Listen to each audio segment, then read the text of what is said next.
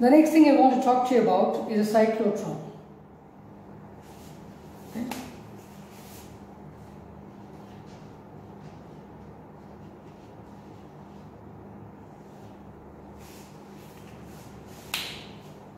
But before we get into this,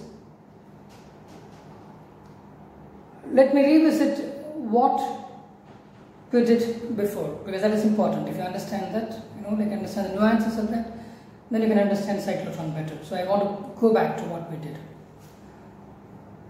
Okay. Suppose there is a magnetic field, and then there is a charge moving perpendicular to that field. And what's going to happen? The charge will make a circle. That's what we saw.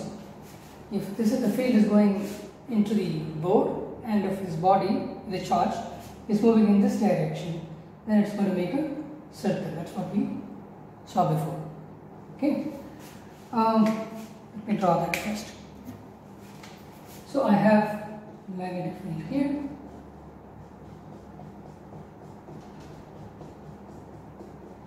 Okay. The charge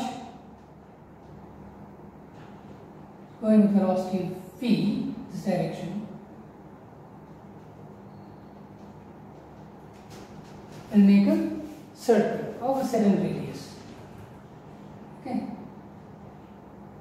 that's what we saw. Then what is that radius? How can we find the radius? Well, we can equate stuff. The force experienced by the charge is QVB, and that must be equal to mv squared by r. F is equal to ma. So this is centripetal acceleration because it's moving in a circle.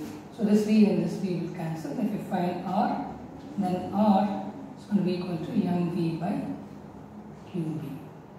So we did this before. Very simple equation.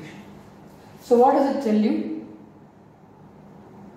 If the velocity is more, then the radius of the circle will be more. So you cannot change the mass of the particle. Let's say I take proton. Can I change the mass of the proton? I can't change it. Okay? And I cannot change the charge of the proton too. That's going to remain the same. I can change B, but let us suppose I keep it constant for a particular B. Then what can I change about the proton? I can change only the velocity of the proton. Okay? So let's say if there is proton here, then this magnetic field which goes through this board. Now if I push it like that, then this proton will make a smaller circle. And if I push it harder, because I am increasing V, then it will make a bigger circle. And if I push it even harder, then it will make even bigger circle. So if I increase the kinetic energy, what do you mean by that? If I increase the velocity, I increase the kinetic energy, because kinetic energy is half mv squared.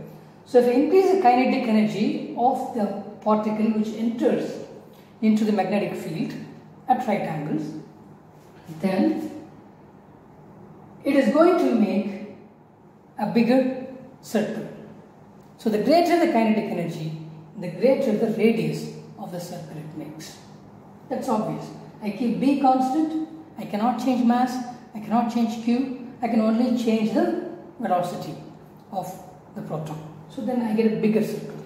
So that's obvious from this. But what about the time period? So how do you find the time period? Well, the magnetic field is not going to change the speed. Magnetic field will not change the speed. Even though the force is acting on the particle, it won't change the speed. It will only change the direction of motion. So magnetic field will not change the kinetic energy. Okay. Let's see what happens to time period then. So whatever kinetic energy it entered this magnetic field with, that will remain. The magnetic field will not add or detract the kinetic energy to this. Okay. To or from this particular body. Okay. So now, what is the time period?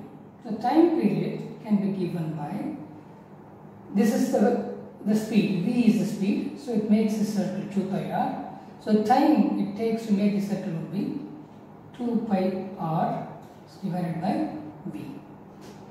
And that will give me the time period. So now I put r in place, so I get 2 pi mv by qv to v. So v and v cancels. So the time period is equal to 2 pi m by qv. This we saw already. But notice here, the time period is not dependent on the velocity. It depends only on the mass and the charge and the magnetic field value. It doesn't depend on the velocity. So what does it mean first? I keep B constant, so I have the same mass and same charge on this proton, so I push it into the field. Field is there, so I push it perpendicular to the field. So I'm just going to make a circle. It will make a circle with a certain radius, and it will take some time to make the circle. Now we push it harder. Now it's going to make a bigger circle, but it will take the same time to make the circle. So irrespective of the radius, the time it takes to make the circle is the same.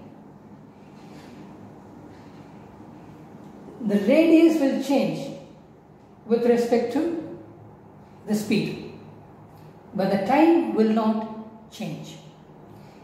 The small circle and the big circle will take the same amount of time for this charge. So to keep this in mind. So the kinetic energy with which this is thrown into the field does not affect the time period it takes. It is like this. You know, it should amaze you. Why? Because if I push this up, you see, then it takes certain time to go back and go up and then come down. But if I push it harder, then it takes a longer time to do it. So as the kinetic energy increases, then the time it takes to make this return trip increases as far as this is concerned, so as gravity is concerned. But look here, that doesn't happen. What happens here is, this time and this time is the same. Okay? So because unlike the gravitational field, which changes the kinetic energy, the magnetic field does not change the kinetic energy of the particle in this case. Okay? This is the principal idea of the cyclotron. Kinetic energy, as you increase the kinetic energy, radius will change. So what does it even mean? Kinetic energy, increasing kinetic energy means increasing velocity. As the velocity increases, the radius changes. But irrespective of the radius, the time it takes to make this circle will be the same for all circles for that particle if you have the same B. Okay? So how can I use this idea to accelerate particles? How can I take a particle of a certain speed and increase the speed to my desired level? So that is what we will see in a cyclotron. Okay, now we are going to talk about cyclotron. A cyclotron, as I said, is an instrument which is used to accelerate particles, charged particles.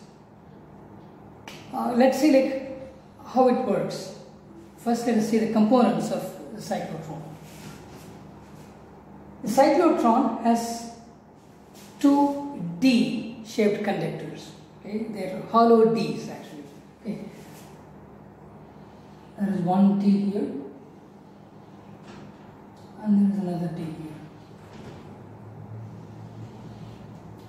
Each T is hollow like that. Okay? It's like this.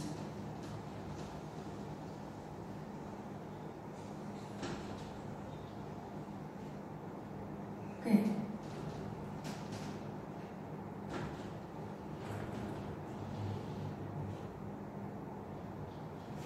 So it's like this.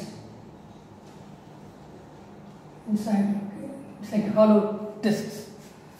So you can enter into this. This is hollow, so you can enter into this. So like you have two Ds like that. Okay. And now at the center is where you keep the charges.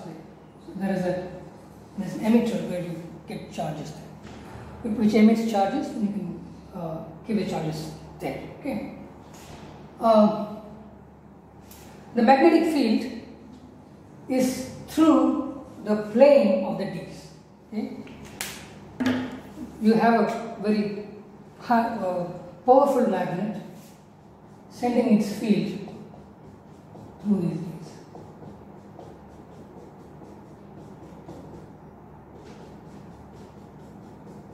Like that. So the field is through them.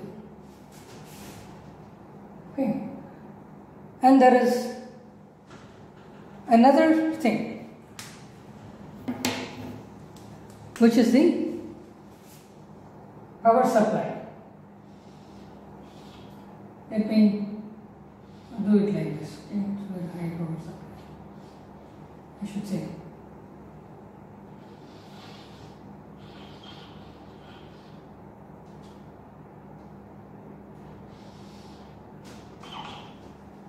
Okay. It's an alternating power supply. That is at the like I've drawn it here. So this is the setup basically. Let's see like how this setup works. So you have two Ds, hollow Ds, and then at the center is where like you have charges. Okay.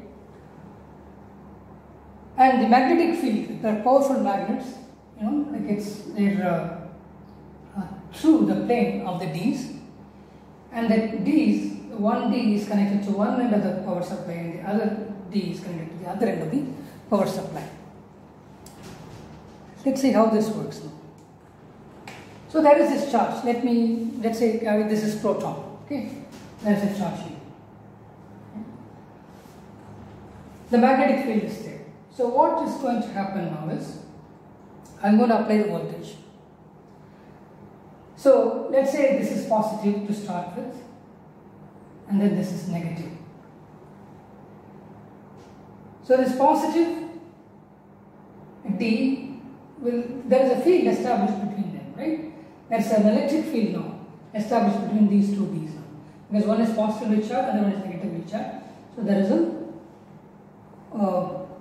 a field established. So what is going to happen? This charge will be, the proton will be repelled by the positive D and attracted by the negative D. So then it will start moving here. As it starts moving, it's moving in a magnetic field. So what happens? It will start slightly bending here. Okay? Now I told you that this was a hollow D. So now this has gained some velocity, it has gone into this now. As it goes into this charged particle, as it goes some positive ion, it goes into this. Then what will happen? This is negatively charged one, right? But once inside, it is like a Faraday cage. You will not be affected by the electric field at all, because you are inside the Faraday cage. You are inside the hollow conductor. So the electric field will not affect it. The electric field will accelerate the charge from here to here, but once inside, it won't do anything. But now it has gained some velocity. Then what will happen? Because it has gained some velocity, the magnetic field will continue to act on it. Then the charge is moving in this direction, B is in this direction, so what will happen? It will experience a force upward, and then it will keep changing. As it changes its velocity, it will start making a circle. As it comes to this point, as it just exits, and what I am going to do is I am going to switch this. This is going to be possible because I have an alternating supply, so I am going to switch this. So, this is the first half time, then let's say, let me draw this. The first half time, this was positive.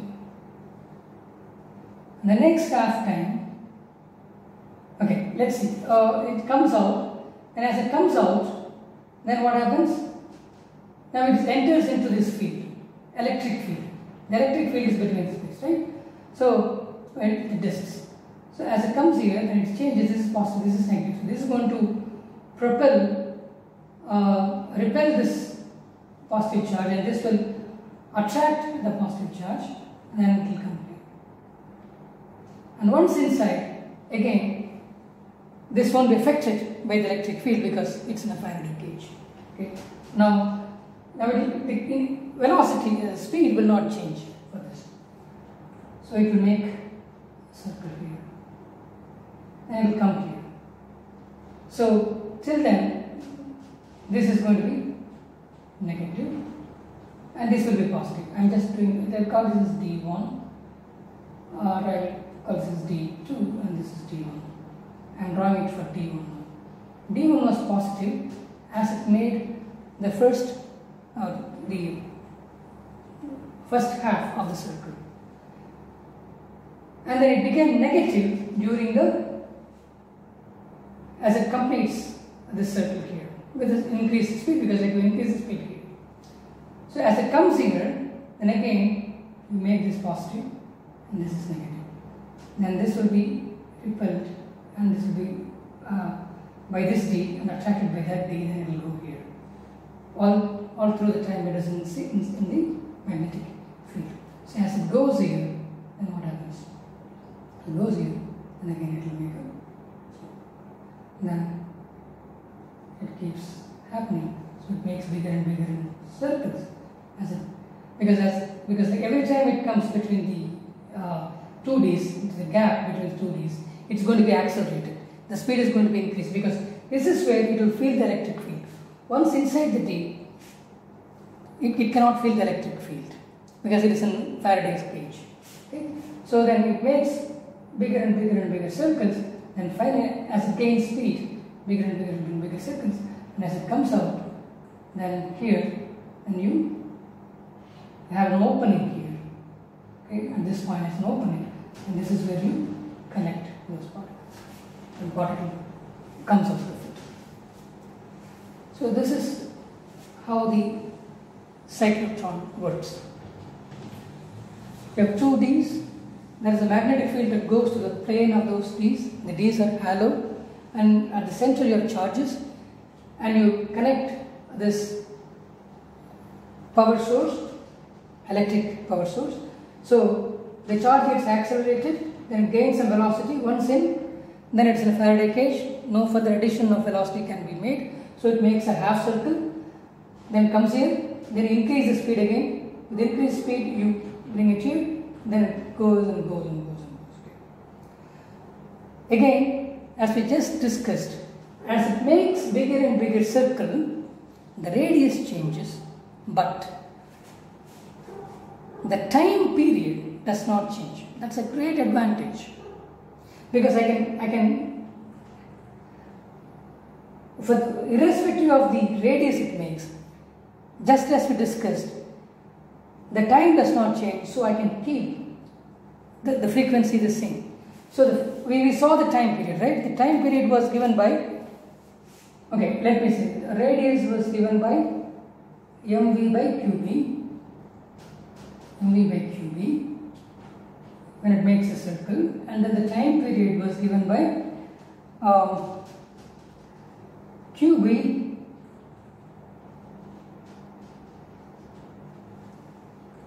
no, 2 pi m by qb, and the frequency is 1 by t. Frequency is going to be equal to qb by 2 pi m, 1 by t. Frequency is 1 by t, which is equal to qb by 2 pi m. So I don't have to worry about the velocity of the charged particle. If I know q, if I know m, and if I fix b, then I know what frequency I need to operate this power source. And this is going to come out, as it reaches the edge of the T. So as it comes out, it's going to have the radius, right? R is going to be the radius.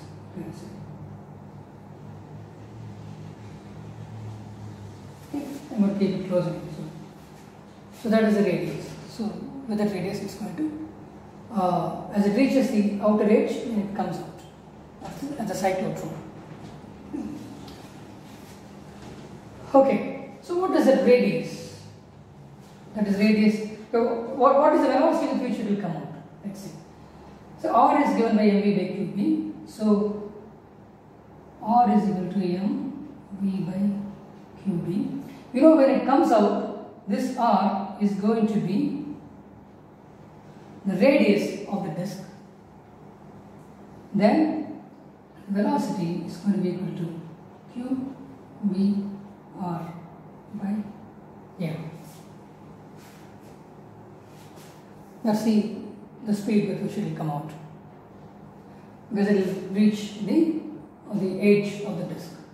So that radius is what you need to consider. So V is this. So what would be the kinetic energy of this particle? Okay. So kinetic energy of this is equal to half m v square. So that would be 1 by 2 into m into q square b square r square by m square. This will cancel. So this is going to be q squared b squared r squared by 2m. So that is going to be kinetic energy.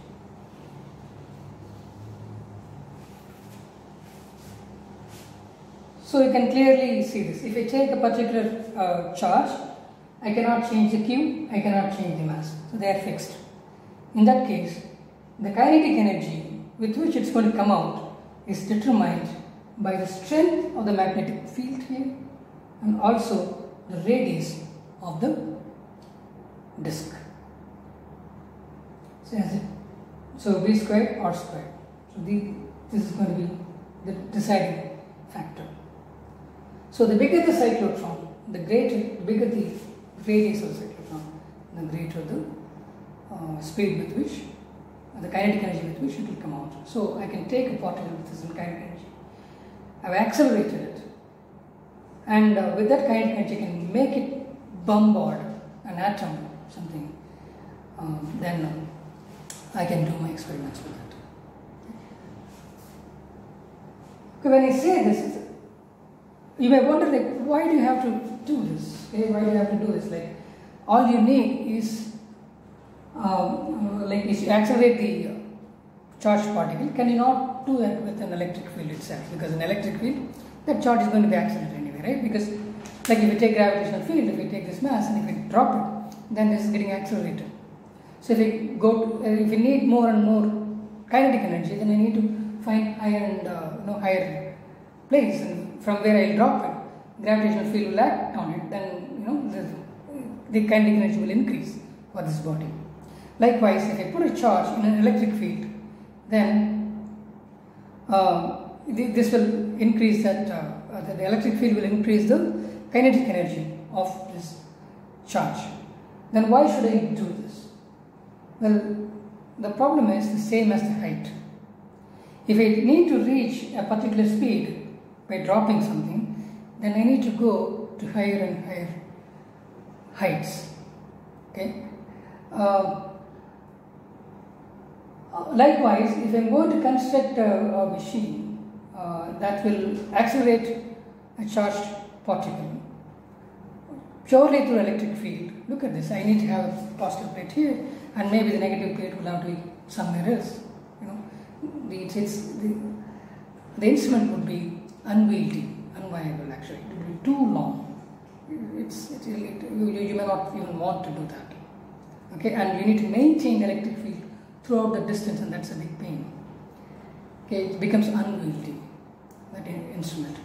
But if we fold it, if we do it in 2 dimensions instead of 1 dimension, then you see it becomes manageable. The instrument is, you know, not too big as it would otherwise be. So cyclotron comes as a very convenient engine, machine to accelerate particles. Hope you understand this.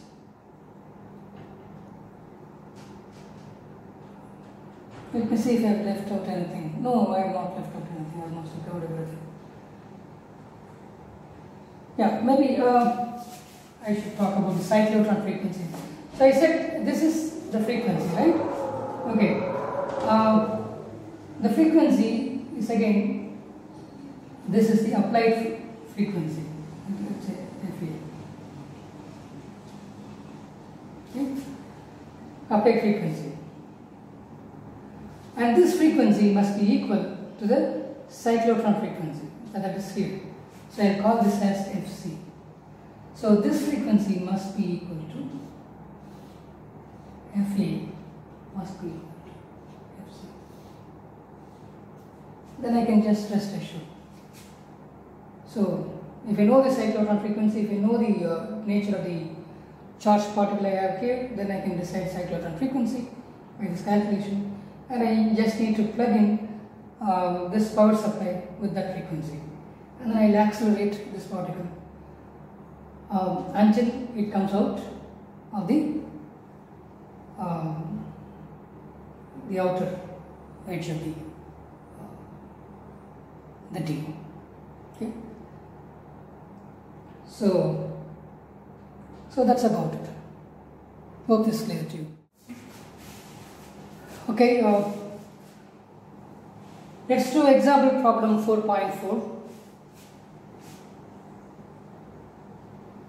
A cyclotron's oscillator frequency is 10 MHz. What should be the operating magnetic field for accelerating protons? If the radius of the D is 60 centimeters, then what is the kinetic energy in megaelectron volt of the proton beam produced by the accelerator? Okay. So they are asking first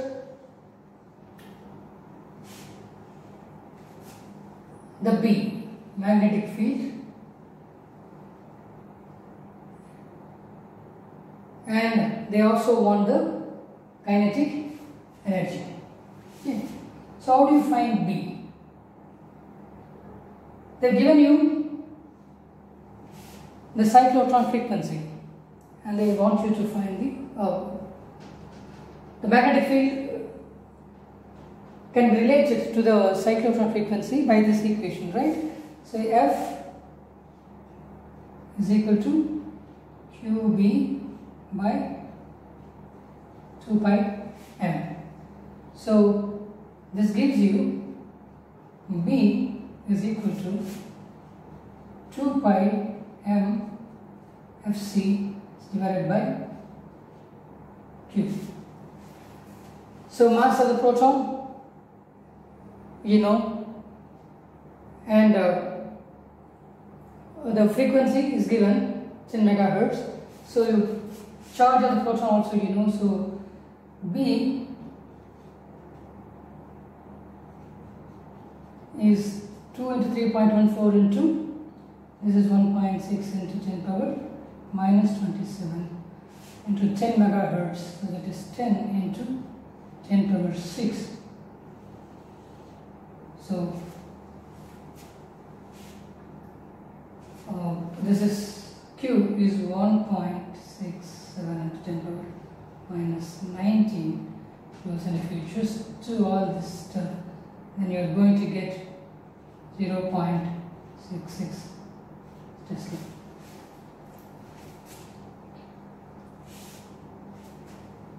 So you manipulate these numbers, then you are supposed to get this value. Okay. And then the next one is kinetic energy, but to calculate the kinetic energy you need the speed. Okay, V you need to know. So V is actually R omega. So R into 2 pi into FC omega. So that is going to be equal to, for R I'm going to get 0.6, 60 centimeters.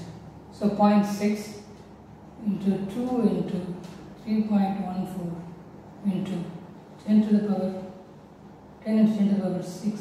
So divided by, no, nothing, there's nothing divided. Okay.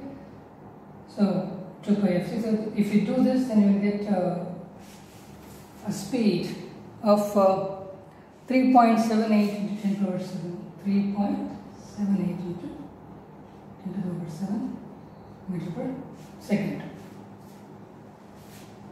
And once you know the speed, then the kinetic energy is this. So the kinetic energy simply half m v square. So you are going to get half into m is again 1.667 into 10 to the power minus 27 into v square is 3.78 into 10 to the power 7 squared. So this will be in joules. This will be in joules. So convert that into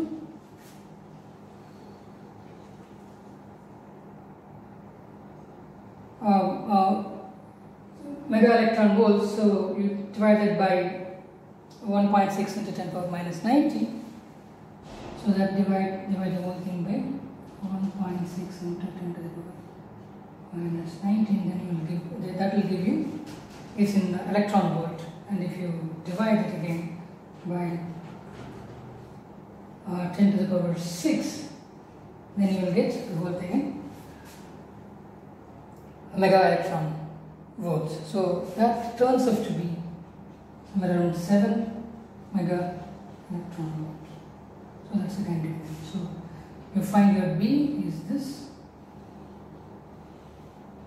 and then your kinetic energy.